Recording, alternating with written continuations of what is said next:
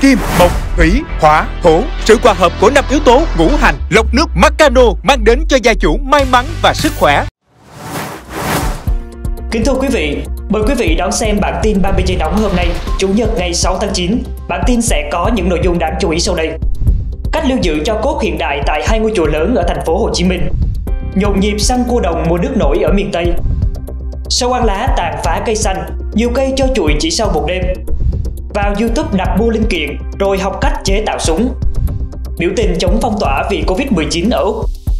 Ngay sau đây là những tin tức nóng mà chúng tôi vừa cập nhật đến 20 giờ ngày 6 tháng 9.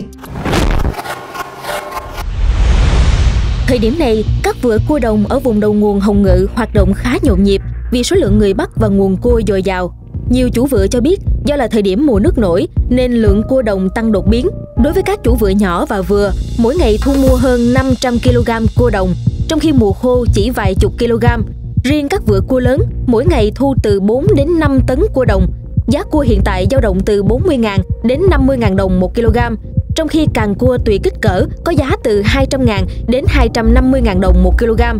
Cua đồng sau khi thu mua sẽ được các chủ vựa rửa sạch, tách vỏ, đóng thùng vận chuyển đến thành phố Hồ Chí Minh và các tỉnh miền Đông tiêu thụ. Nhờ nghề đặt lợp cua đồng mùa nước nổi, người dân vùng đầu nguồn có thêm thu nhập vài trăm ngàn đồng mỗi ngày.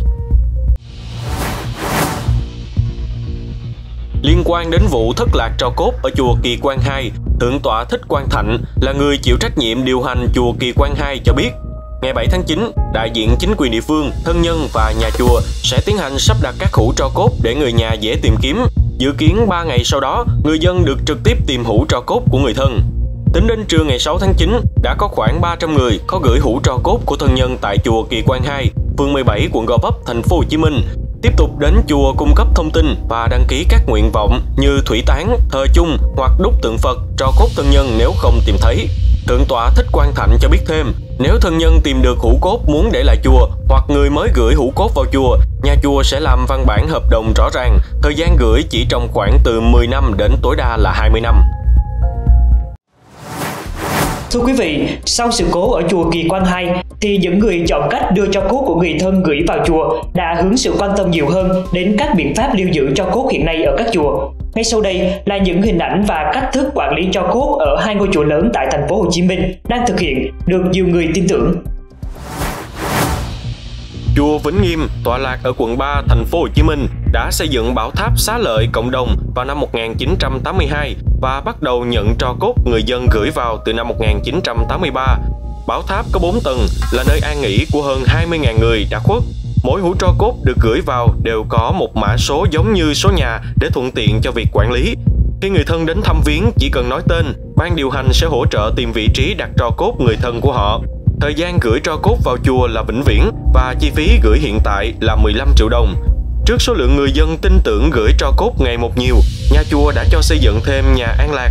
Còn tại chùa Phước Viên, quận Bình Thạnh, không nhận giữ hũ tro cốt, chỉ nhận người thân gửi tro cốt được chuyển hóa thành thạch cốt ép pha lê và ảnh thờ pha lê. Đến thời điểm này, có khoảng 200 thạch cốt và 800 ảnh thờ được thân nhân gửi vào chùa. Thạch cốt và ảnh thờ pha lê cũng được thờ vĩnh viễn, duy trì đến các đời khác. Chi phí gửi thờ thạch cốt 5 triệu đồng, còn thờ ảnh pha lê chi phí 1 triệu đồng. Sáng ngày 5 tháng 9, bà Lê Thị Hương, 78 tuổi, ở phường Đình Bảng, thị xã Từ Sơn, tỉnh Bắc Ninh, nghe tiếng gào thét cầu cứu của cháu nội 6 tuổi tại nhà con trai bà là Đặng Trung Kiên, 47 tuổi, nên gọi cửa nhưng Kiên không mở. Ngay sau đó, bà Hương đã báo cho công an thị xã Từ Sơn. Sau nhiều giờ thuyết phục không thành, lực lượng công an đã đột nhập vào nhà Kiên và phát hiện người tình của Kiên là Lê Thị Nương, 36 tuổi, ở huyện Mỹ Đức, thành phố Hà Nội, đang giữ bé gái trên giường. Tổ công tác đã khống chế Nương, giải cứu cháu bé, đưa vào viện cấp cứu trong tình trạng cháu bị nhiều vết bầm tím ở vùng lưng, cánh tay phải bị gãy. Bước đầu công an xác định Kiên đã đánh đập, bạo hành con đẻ nhiều ngày.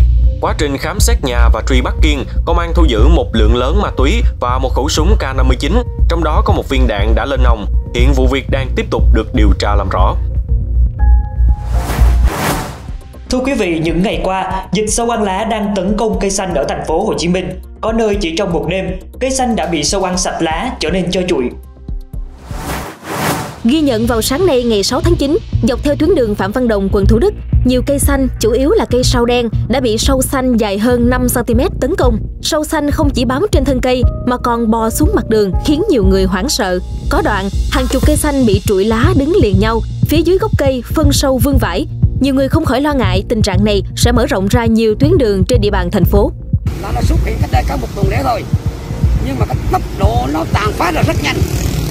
Cứ tới một cây nào là cái cây đó sẽ xóa màu xanh ngay, và cái dẫn có khả năng là dẫn đến chết cây. Đại diện xí nghiệp 1 thuộc công ty trách nhiệm hữu hạn một thành viên công viên cây xanh cho biết sẽ phun hóa chất tinh dầu xử lý sâu ăn lá cây xanh trên đường Phạm Văn Đồng.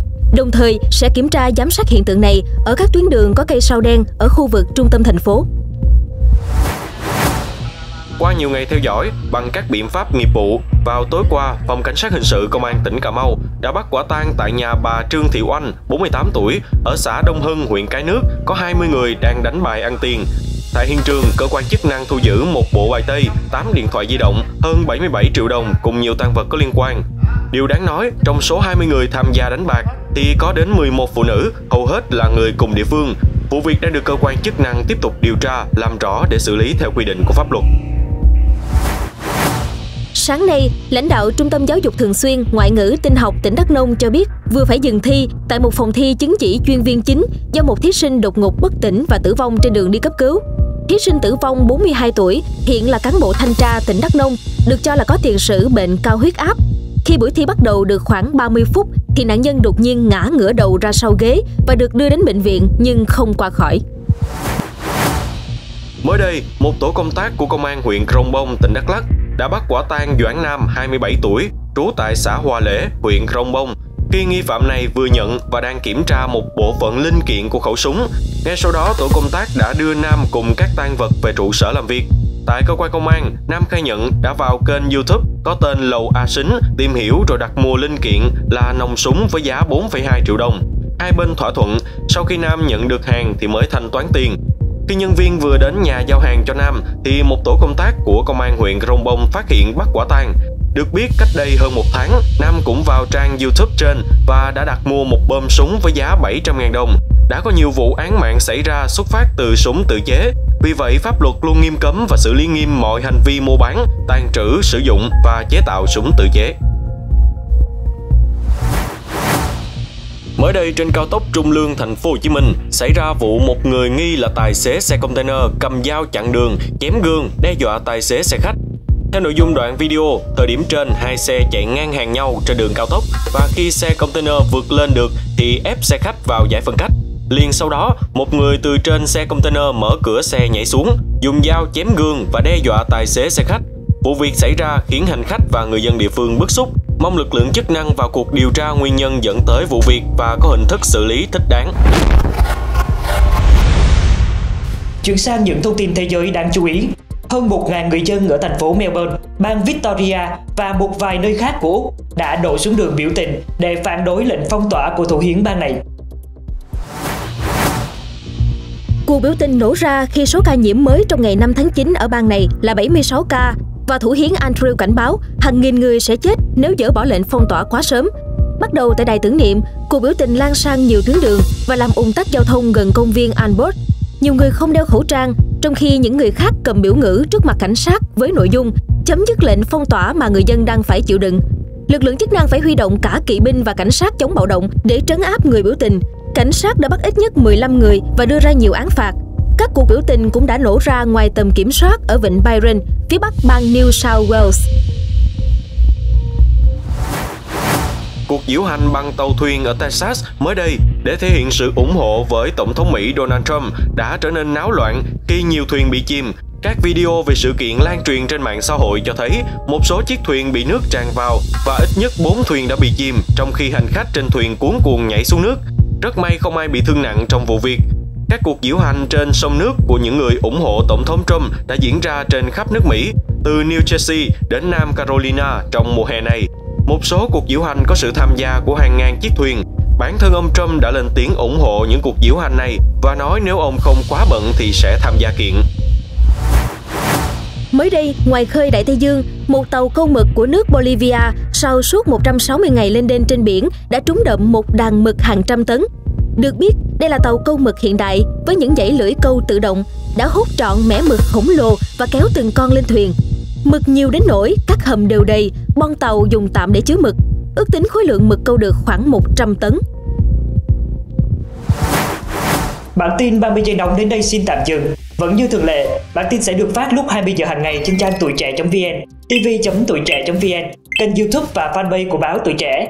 Vì một lý do nào đó chưa thể xem được bản tin đúng giờ, bạn đọc có thể xem lại trên tất cả nền tảng của báo Tuổi Trẻ hoặc search từ khóa 30 giây nóng trên công cụ tìm kiếm. Rất mong nhận được sự quan tâm theo dõi của quý vị. Xin chào và hẹn gặp lại.